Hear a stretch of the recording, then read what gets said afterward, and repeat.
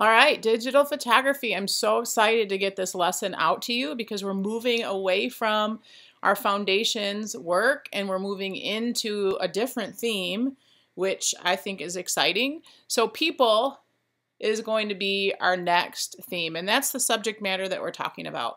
But I don't want you to ignore the fact that you've built some skills in your foundations theme that you really need to use. Every time you take a photograph, you should be thinking about composition. How are you arranging things in your viewfinder to make your image new and fresh and solid? How is the lighting that you're working with? The lighting that you're given naturally, and then how do you set your exposure settings on your camera so that you're really taking the best use of that light and the best approach when it comes to aperture, ISO, shutter speed. So think about all of those things as you take pictures of people. And like I said, I'm excited to move into a new theme. You guys are ready to roll, and it's going to be great.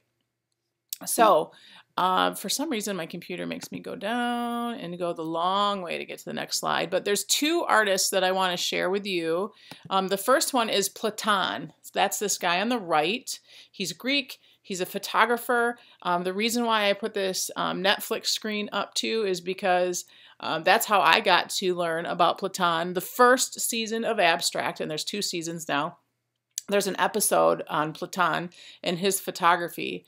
I love that series. If you haven't watched any of them, each episode highlights and tells the story of somebody who's really made it big in a creative career, and they're special. I think each person that they've highlighted are really special creative people. So check it out. And Platon's episode, I would really encourage you to watch it if you can, and watch for what he has as a photographer in addition to his technical skill level. He's got something really special in the process that he uses to photograph his subjects, and he has photographed just about every famous person you can imagine, both like pop culture and politically, all kinds of people. And so look for his process and what he does when he's taking photos that is unique and special to him, and that really yields some amazing results because he uses his skills as a human, not just as a photographer. So check that out. Like I said, I really encourage you to watch it. Another episode that's really solid is Tinker Hatfield's episode. It's in season 1 as well. He's a Nike designer, designed a bunch of the Jordans, and I really love that episode. I've watched it several times because I usually share those with my students.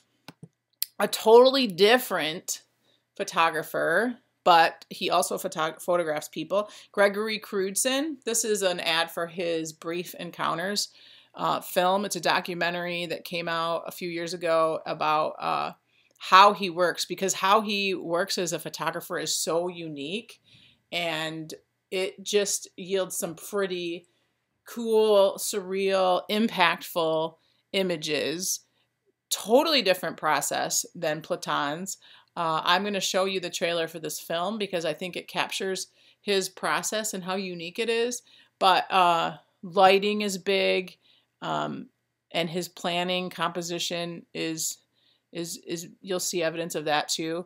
But check out the trailer. I think it'll really show you how he works and how it's unique. Past this goofy little intro.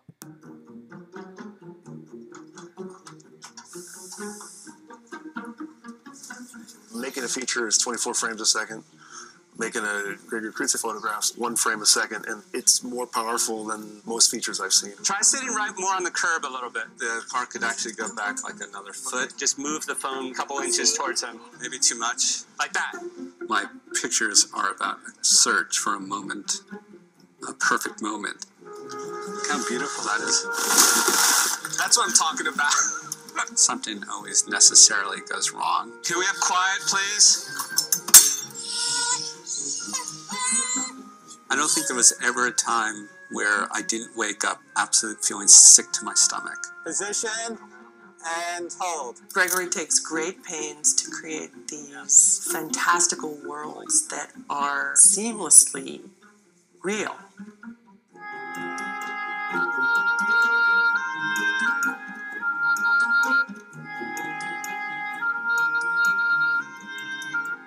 There has always been, while I was making the photographs, this sort of blurring of reality and fiction, using actual places, That's the abyss right there. actual inhabitants of the towns, Hey, it's Gregory. to try to draw out something psychological. It's amazing. Her expression's incredible. Look at that sky. That's the best sky we've ever had. To me, the most powerful moment in the whole process is when everything comes together, and for that instance, my life makes sense.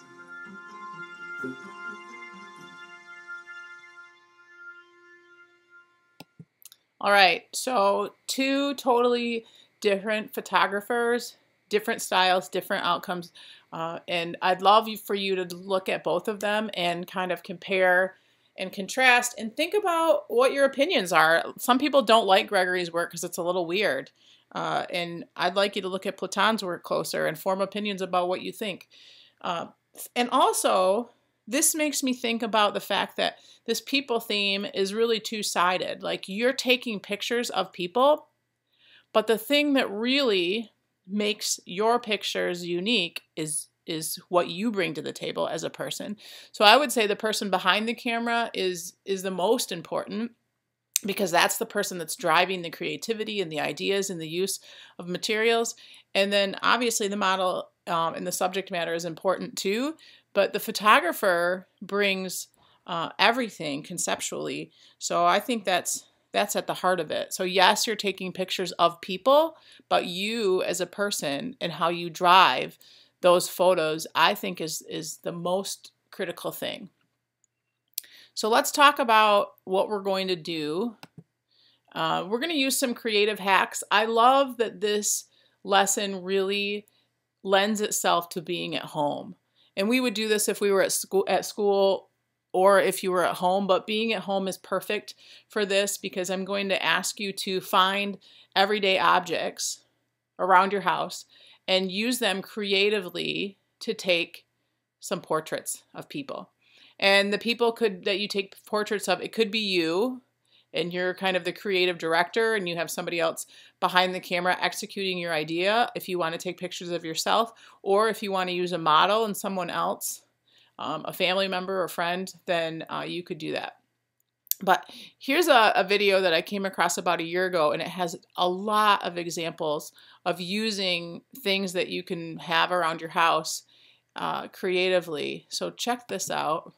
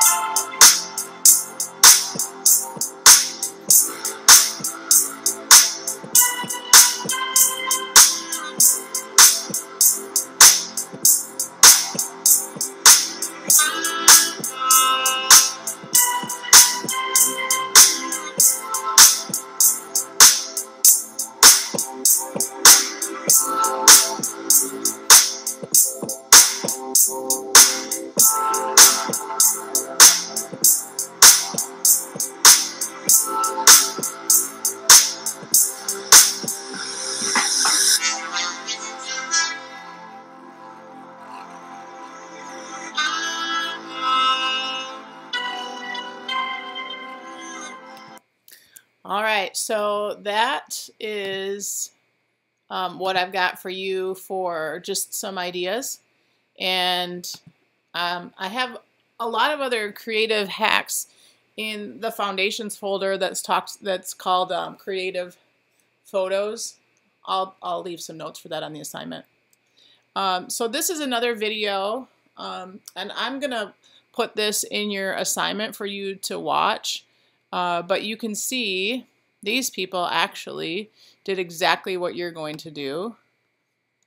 Let me go back. I won't play the whole thing because it's 11 minutes. What the fuck is going on with me?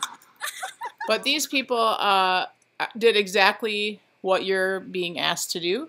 They went around their house and they found 5 different things that they could use to photograph with, and then they went out and took some shots. So I'm going to leave this link for you in your assignment. And I'm going to have you watch it when you get to that spot. But I like this shot at the beginning. You can see that he's just using like a piece of shelving from maybe a grill or an oven, and then he's got this shoelace and he's laced it through. So again, the idea that comes from the photographer is what's going to make this great. It's not that he has some, something fancy. He's just trying things and using creative ideas that are coming from his own head. So you all have that ability, and I'm excited to see what you come up with. Okay, so we're going to photograph 2 sides of this. I want you to document what you do. So that's what this is up here. It's just like an embroidery hoop and then some string quickly wrapped around it, and then she photographed through it to get this kind of effect in her portrait. So when you're taking your pictures, don't forget to actually document what you did as well, and you might need some help doing that, or you could do something just like this if you're working by yourself, and just document what your setup is and what the materials that you're using are. And then I want to see, what is your final artwork? I consider these portraits artwork for sure. So you'll submit both your final portraits, this, and also this. What did it look like when you were setting up your work? All right, so let's talk about the name of the game, or the requirements. Find 5 objects around your house, and you can be the subject matter if you want the portraits to be of you, or you can find a model, someone else. Using each of the objects, I want you to come up with 5 or more just creative ways to make a beautiful, creative image that's interesting, okay? And then, like I just said, photograph your setup as well. I want to see, what did it look like when you were taking those pictures? I'm super curious to see what you come up with and how you used what you found. And I'm also curious what you're going to find and what you're going to use. It could be anything. Just look around and look, could I shoot through that thing? Could I flash my light off of it? Could I bounce the image off of it? You saw people doing that with mirrors and glass. And then upload your images to a new Flickr album. So you're going to upload your images and then make a new album. You can call it the people theme, or you can call it portraits. And really, if you're thinking about the bare minimum, if you have 2 images, so you have the final portrait and then you have the one in process, times 5 different objects, that's 10 images. And honestly, you guys, that's like I said, the bare minimum. So I would expect that you would have more than that to show your work and to show that you were exploring, but it seems like people always want to know what's the bare minimum.